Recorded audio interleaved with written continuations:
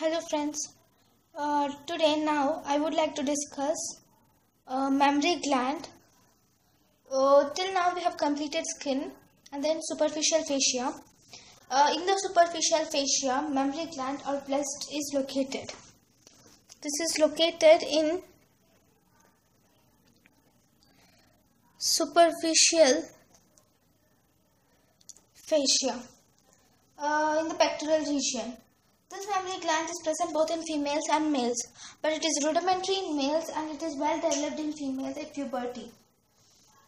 There is a condition where even in males there is enlargement of breast, which is called as gynecomastia. In females, this accessory organ produces milk after pregnancy, that is after parturition, for the nutritional value of the newborn baby. Location. It is mainly situated in the superficial fascia. And there is a small extension. You can see this extension. I think you can see, this one. This picture is not really good, so I do it again. So this extension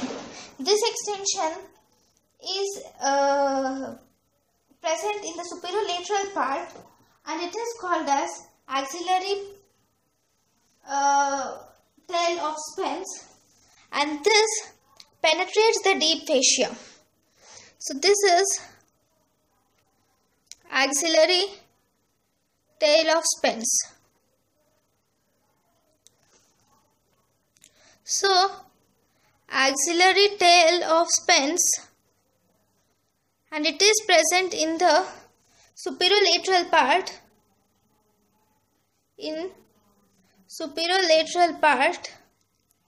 And this is penetrates deep fascia,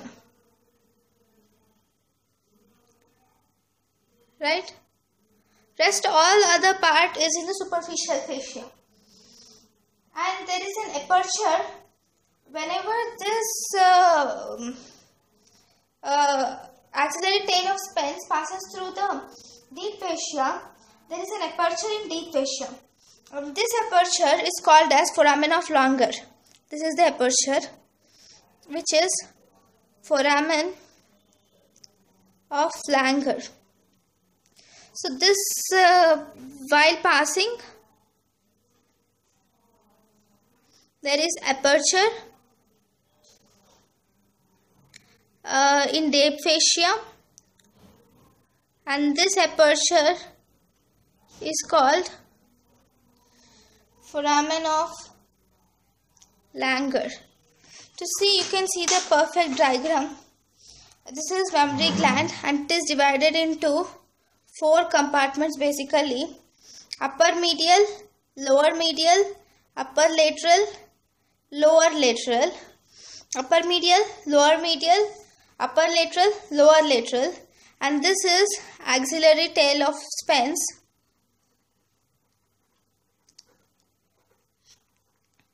And this part is called as foramen of Langer, right? So, what is the shape of this breast? Shape of the breast is hemispherical in shape.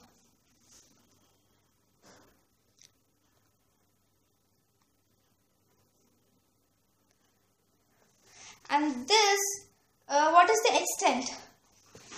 You can see here, though it's not clear, but I would like to see, this is the second rib. So this is the second rib. It extends vertically from second rib to sixth rib. So vertically it extends from second to sixth rib. This is second rib and this is sixth rib. So it extends vertically from second to sixth rib, and horizontally it extends from lateral border of sternum to mid-axillary line, which is present here. Lateral border of sternum to mid-axillary line. So this is the extent of the breast. So what are the relations of the pectoralis major? So I think you got it. So it is in the superficial fascia, axillary tail of spines and its extent and shape, and the quadrants. And now relations.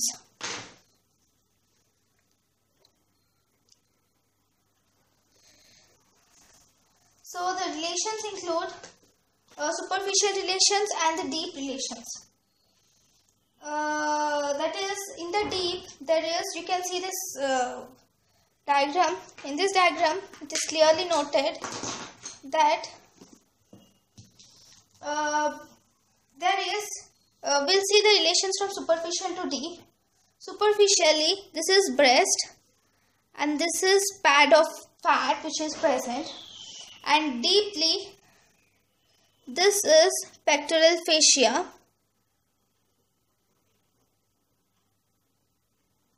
right? There is pectoral fascia, and below this pectoral fascia, or this pectoral fascia always covers pectoralis major muscle,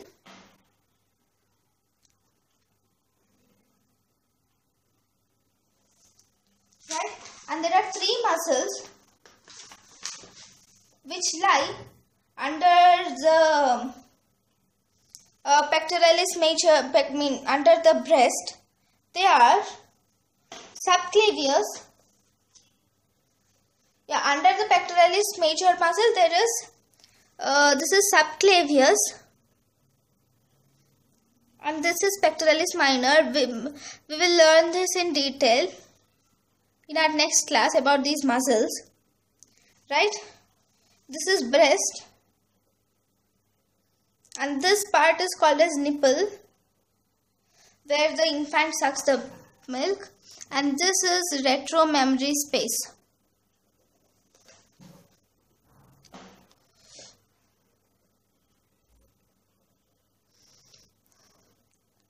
So, if we come to the this is retromammary space. This retromammary space is responsible for free movement of breast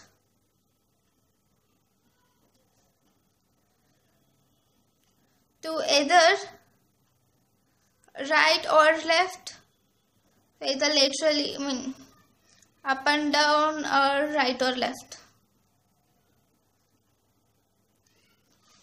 right? And the relations, if you really wanted to see the muscles which are deep, are mainly three muscles. One is, this muscle is pectoralis major. All the muscles, insertions and origins we will deal in the next class. And the second muscle, this muscle is serratus anterior, and this is external oblique muscle. These are the muscles which are present deep to breast.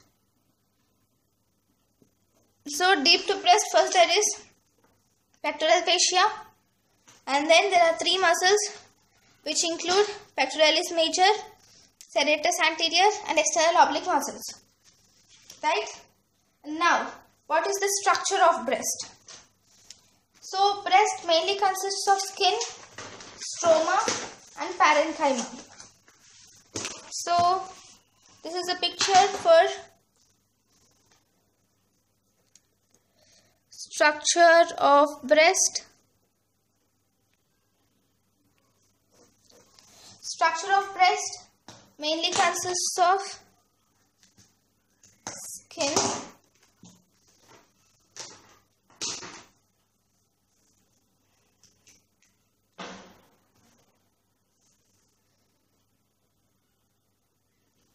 right? The skin is covering the breast and presents two main features, which are nipple and the areola, right? Skin has two main features, which is nipple and the areola. So first part is skin. In the skin, we deal with nipple, which is a suckling part of the for the infants, and this is conical projection at center of breast, right?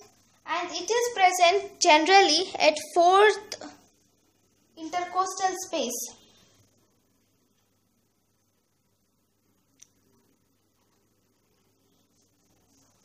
And this contains muscles, that are smooth muscles.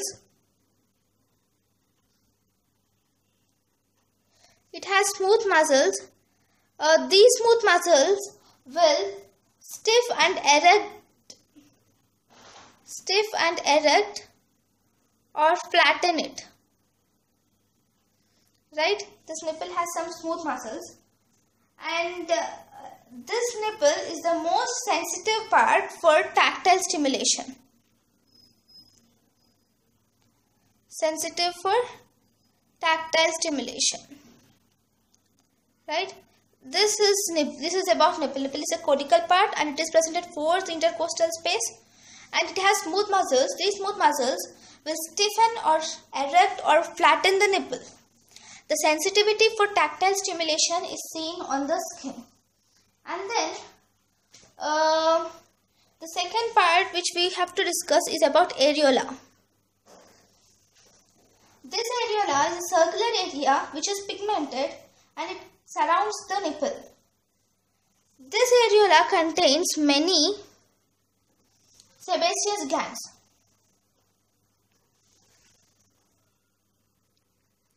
As you know, the sebaceous glands produce oily secretions, right?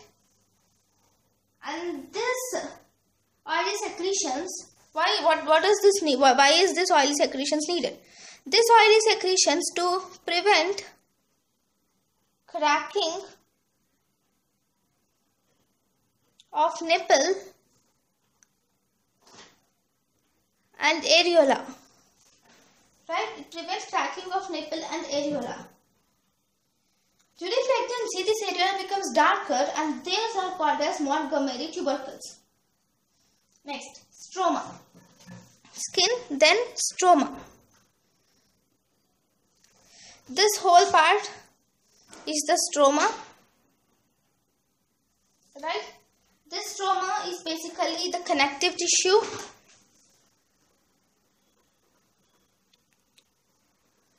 Connective tissue framework. It is a connective tissue framework of the breast, and it is divided into many compartments by the ligaments. These ligaments are called as suspensory ligaments of Cooper. These ligaments are called as suspensory ligaments of Cooper. They are arranged in radial fashion.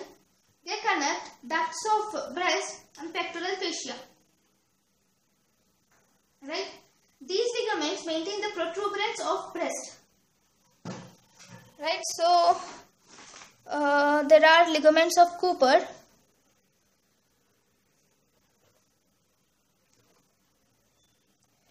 Why are these present?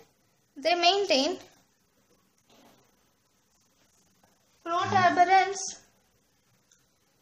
protuberance of breast. So, in old age,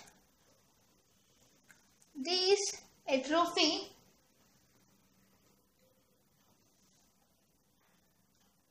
and thus breast becomes pedunculous.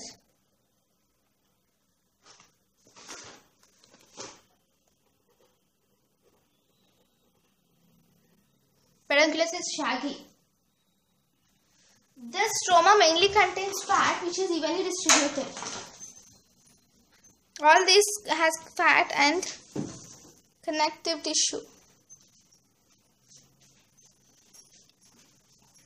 And the fourth part is parenchyma. This part is the parenchyma, which is the glandular tissue of the breast.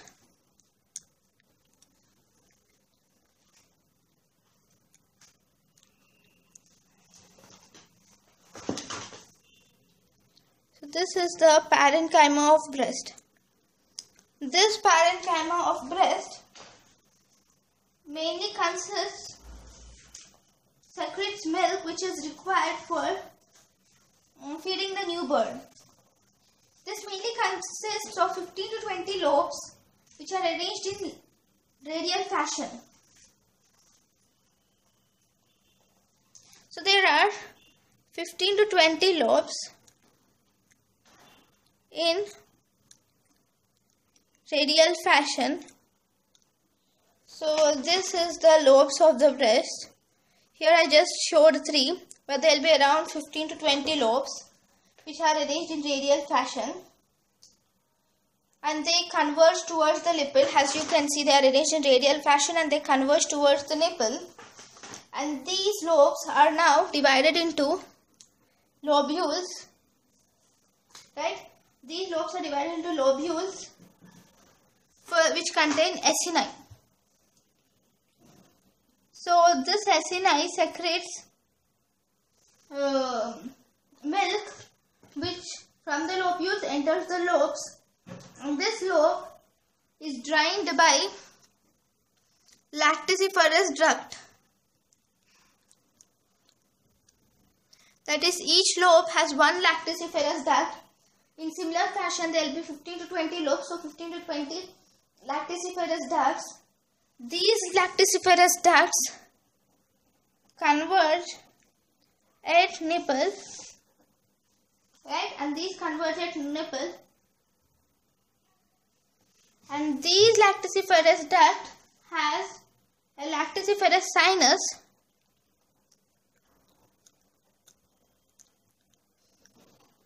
This is the lacticiferous sinus. See, these are the lobes. This is lacticiferous duct. This is lobe. This part is lacticiferous duct. And this thing is, this dilated end is lacticiferous sinus. Right? So this is lobe and this part is lacticiferous duct and this part is lacticiferous sinus. Right? So this lacticiferous sinus stores milk, has reservoir. And whenever there is stimulus, this releases milk outside. So this is the structure of breast. So this ends the today's lecture. Tomorrow we will deal about the arterial supply, venous drainage, nerve and lymphatic supply of the breast. Okay then, bye.